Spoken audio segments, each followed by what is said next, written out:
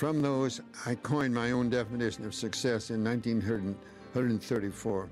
I choose to define it as peace of mind attained only through self-satisfaction in knowing you made the effort to do the best of which you're capable. And you're the only one that knows that, you know. Nobody else knows. You can fool others, but you can't fool yourself. And it's like character and reputation. Your character, you're the only one that knows your character. Your reputation is what you're perceived to be by others, but your character is what you really are. I was raised on a small farm in southern Indiana, and Dad tried to teach me and my brothers that you should never try to be better than someone else. I'm sure at the time he did that, it didn't. Well, somewhere, I guess, in the hidden recesses of the mind, it popped out years later. Never try to be better than someone else. Always learn from others. And never cease trying to be the best you could be. That's under your control. I tried to get across, too, that my pundits will tell you, never heard me mention winning. Never mention winning. My idea is that you can lose when you outscore somebody in a game, and you can win when you're outscored. I've felt that way on certain occasions at various times. And I just wanted to be able to hold their head up after a game. I used to say that when a game is over and you see somebody that didn't know the outcome, I hope they couldn't tell by your actions whether you outscored an opponent or the opponent outscored you.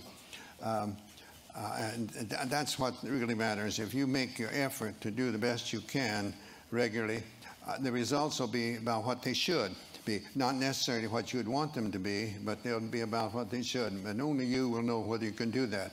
And that's what I wanted from them more than anything else. And as time went by and I learned more about other things, I think it worked a little better as far as the results. But I wanted the score of a game to be the byproduct of these other things and not the end itself. I believe it was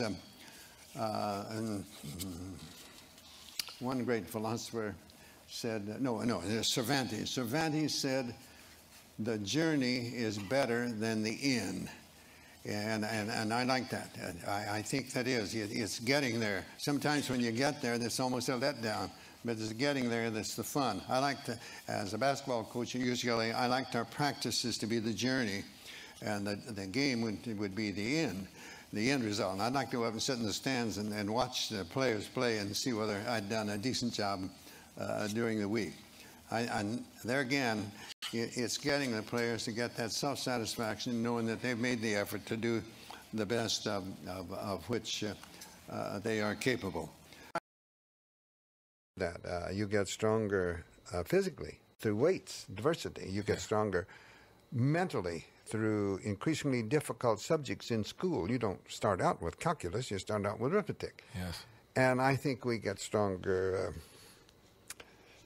morally and spiritually through adversity to some extent. So, and yet we do fear it. We don't want adversity, and yet that's what makes us better. We should learn from it, and we certainly should not fear it.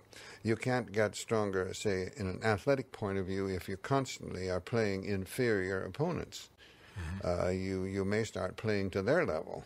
Yes. You've got to be challenged to improve. Part of my job, I felt as a teacher, was to challenge the students under my supervision. The two most important words in life itself, in my opinion, are love and balance.